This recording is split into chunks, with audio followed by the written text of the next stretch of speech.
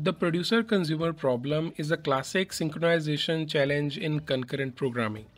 It has two threads that shares a common fixed size buffer. One thread is a producer thread and its job is to generate the data, put it into the buffer multiple times. And the second thread is consumer. Its job is to consume the data one component at a time. That includes removing that element from the buffer also. Both these threads will run concurrently. So this is our scenario. We have to make sure that the producer won't try to add any data into the buffer if the buffer is full, and the consumer won't try to remove the data from an empty buffer. In today's video, we will implement the producer-consumer problem using synchronized block first, and later we can use BlockingQueue as well. Before we start, if you are new to the channel, please hit the subscribe button and don't forget to press the bell icon so that you won't miss any new updates. Now let's begin.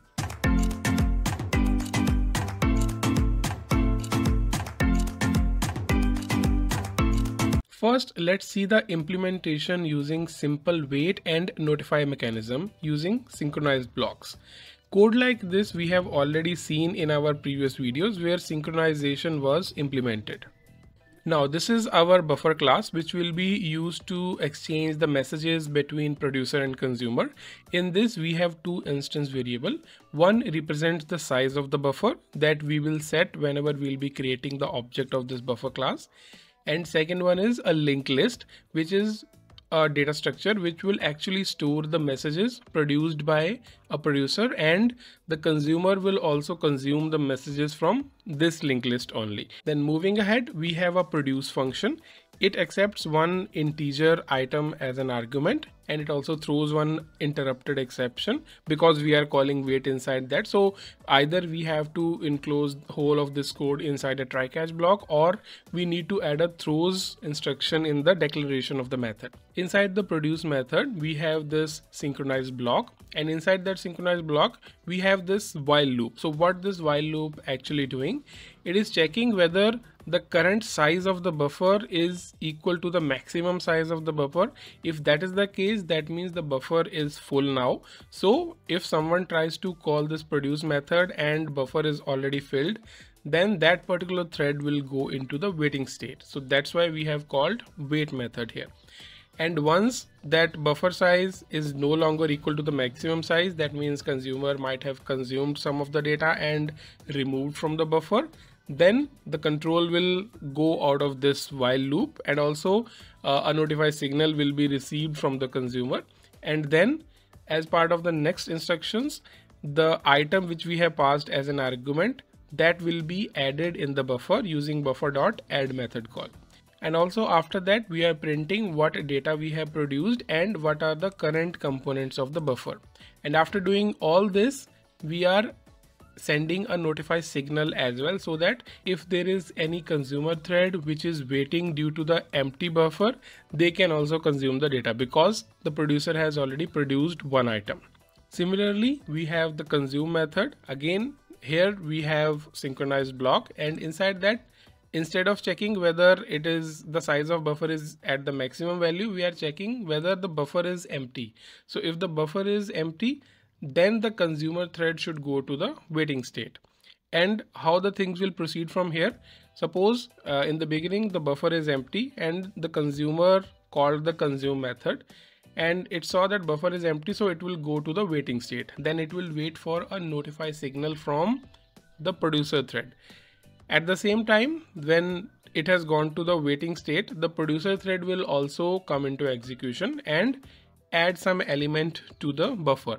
And after adding the element, we can see we are calling the notify as well. So this is the signal which will be received by the consumer thread, and it will go out of the waiting state. So once it go out of the waiting state, it will call buffer.remove first. So what this particular function call will do? This function call will do two things. First, it will remove the element, the first element from the buffer, and also it will return that removed element. So what we are doing, we are storing that first element in the item variable here so that we can print it out or use it according to our business needs. So in the next line, we are printing that this item we have consumed and what is the current state of buffer, what all elements are currently present in buffer. And after consuming it, we also have to send the notify as well. So why is that? So if you remember, the producer thread will be in a waiting state if the buffer is full. So suppose buffer is full now and consumer consumed one of the elements and removed it from the buffer as well. So that means now buffer size has been reduced, but the producer thread is in waiting state. So it will only wake up once it receives a notify signal. So after removing one element, we have make sure that there is a ample space for storing another element in the buffer. So we sent a notify signal to the producer thread that they can produce a new message now. So this is the whole working of our buffer class. So this buffer class will handle the exchange of messages between producer and consumer. The producer will be using produce method to add an element to the buffer, and the consumer thread will use consume method to retrieve and remove the element from the buffer. Now let's see how the producer and consumer are also implemented. So this is our producer class. So the producer, it extends thread because we will be creating multiple threads using this, and it has an instance variable of buffer. So this is the same buffer which we have just discussed. So in the constructor, we are passing the buffer as an argument and setting its value. And in the run implementation, so it's an infinite while loop. You can see while true, and in that what we are doing, we are generating a random integer using math.random, and after that whatever value is generated, we are calling the produce method using it. So if you remember from the buffer produce method, we can pass on one integer element and that integer will be added to the actual buffer here. And this whole block is added in a try and catch block so that if any exception occurs, it will be handled here itself. Now let's move to the consumer implementation as well. So in the consumer implementation, again, we have an instance variable of buffer, and that buffer is set using the constructor of consumer. And if we see in the run implementation, again, we have an infinite while loop. So what it is doing, it is making use of buffer.consume method. And if you see in the buffer class itself, the consume method is returning the value which is being consumed. So whatever item we are consuming from the buffer, that is also getting returned here. Now I hope the complete implementation of buffer, producer and consumer is clear to you, because the similar kind of code we have already implemented in our previous couple of videos as well. Now let's try to demonstrate this complete implementation. So in the main method, we are creating an object of buffer class and we are passing the buffer size as 3. That means the maximum size of the buffer or the maximum number of messages that buffer can contain is 3. Now let's say we are creating multiple producers and a single consumer, so that we'll be able to see whether actually it is storing maximum of 3 messages or it is storing more than that also. So for that I have this for loop where I'm creating a producer object. Producer is extending thread, so we can directly create its object and start that particular object also. So this buffer we have already created, that we are passing as an argument in the constructor of producer, and similar way we are creating 5 different producers. So what they will do, 5 different producers will run 5 while loops continuously and try to add random integer values to the buffer using produce method. And in the end we have also created one consumer using the same buffer and started the consumer as well. So now as per our expectation, we are expecting that the size of the buffer which we have printed here during produce and consume as well, that should not exceed size 3. So let's try to execute this program and observe the output.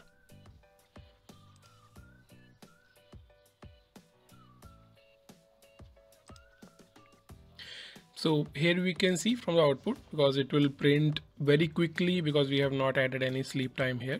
So if we observe the output, the size of the buffer is never increasing 3. That means always at max 3 number of elements will be available in the buffer, because we have added that logic in the buffer here itself. So whenever the size becomes 3, the producer threads will go to the waiting state and will no longer add any more element. Because if you see, we have 5 different producers and only single consumer. So if we have not handled it properly as part of this producer and consumer problem solution, then we would see that more number of messages will be added than the actually messages are getting consumed. So this is how, using very simple notify and wait method and synchronized blocks, we can fix the producer consumer problem. Although with this approach we are able to fix the issue as per the requirement, but the approach is less recommended because it requires more low-level handling of synchronization and it can lead to potential issues such as deadlocks. So is there any better approach than this? The answer to that is yes. Java provides an interface which is called BlockingQueue. This particular interface is specifically designed for solving problems such as producer-consumer problems. You can use any implementation of this interface as a buffer. These classes handle synchronization for you, so you don't have to add any synchronization blocks or handle any buffer size, wait or notify on your own. Everything will be taken care by the implementation of this particular interface. Now let me explain the blocking queue briefly in a very simple way. There can be 2 types of blocking queues. One where the size of the queue is unlimited. That means you can add any number of elements you want and you will never have a condition where queue is full and you are not able to add an element. The second type is where the size of the queue is fixed. Now both of these blocking queues should follow few rules, and let's discuss these rules for fixed queue first. If the queue is full and someone wants to add some elements to it, they have to wait until there is some space available. And similarly, if someone wants to take something out of the queue but it's empty, then they have to wait until there is something in the queue to take. Both of these conditions should met for the limited size queue where the size of the queue is fixed. But as far as the unlimited size queue is concerned, it will never have to worry about the adding of new element, but still it has to take care of the consumers which are consuming and removing the elements from it. So the second condition where someone wants to take something from the queue but it is empty, then also they have to wait until there is something to take. So if you see, this is the exact requirement that we have for our producer and consumer problem. Blocking queue is also safe to use in multi-threaded programs. That means it won't get messed up if multiple people are trying to add or remove the elements from the queue at the same time. So we can say that it will automatically take care of the scenario where producer cannot produce anything new when the buffer is full and will wait till it gets some space in the buffer to push. And similarly for consumer, it will wait for the buffer if it is empty and will continue once producer pushes some data through the buffer. Now let us see the code implementation using blocking queue.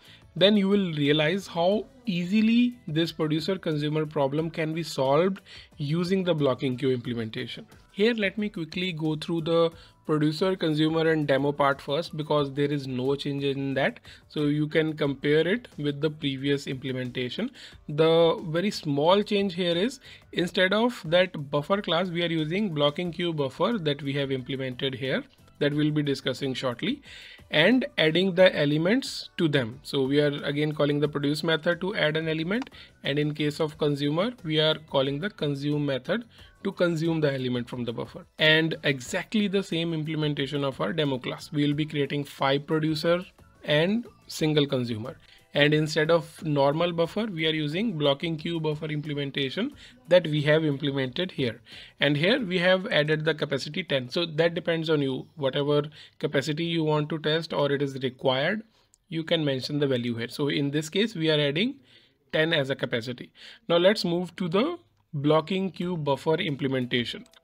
So this is the whole implementation of blocking queue buffer. So if you remember, in our previous implementation of buffer, we have to take care of a lot of things. We need to add the synchronization blocks. We need to check whether the buffer is full. In that case, the producer should go to the waiting state, and Also similar for the consumer in case of empty buffer, and additionally we also have to call the notify signal as well so that the other thread can continue. So here you can see the simplest implementation that you can do. In this buffer queue we are using a blocking queue of integers so that we can store integers in this blocking queue, and in the constructor here itself we are passing the capacity. So whatever value we are passing in the demo, here we are passing 10. So in our case an array blocking queue of size 10 will be created and assigned to this buffer. Now if we see the produce function, it accepts again one integer element, and simply we are calling buffer.put. So using this put method we can add an element to the buffer. So there will be two different methods. Let me show you the other method also. So we also have add method here itself, but why we have not used this add method but we have used the put method, let me show you the Java doc for that.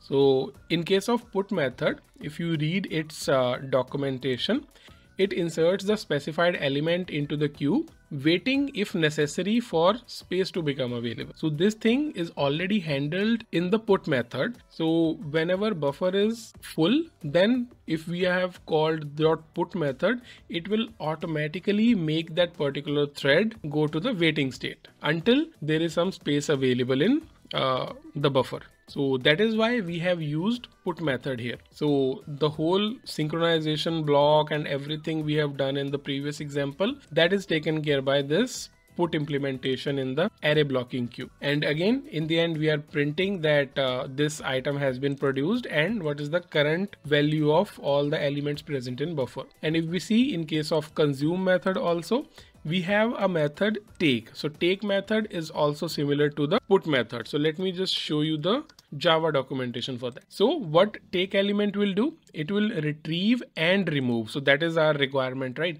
We need to retrieve as well as we need to remove the element. So this take method will do exactly that. It will retrieve and remove the head of the queue, and it will wait if necessary until the element becomes available. That means if the buffer is empty, then it will wait for buffer to have some element, then it will retrieve and remove. So if you remember, the same thing we have implemented in our consume method in the previous example. So that is also taken care by the implementation available in take method. And in the end, again, we are printing whatever item we have consumed and the complete elements of buffer, and we are returning that consumed item as well for the further processing.